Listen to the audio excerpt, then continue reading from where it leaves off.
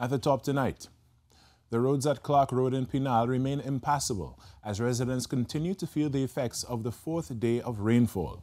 When TTT News visited residents on Tuesday, floodwaters could be seen on the roadways as far as Suchit Trace.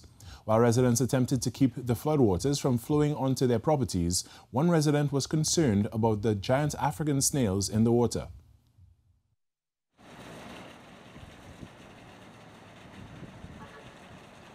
And they have a lot of snails outside here. These African-American snails, and they just cross them in the road and they leave them there. So I just need regional cooperation to come and really help, because even though you go through this, these snails are in the water.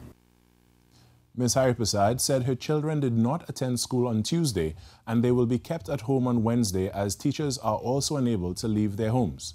One member of the Penal Adventures Scout Group said he ventured out with his team to assist those in need.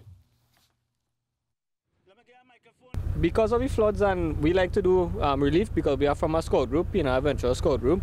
We like to go out in floods and help the guys who are affected by the waters.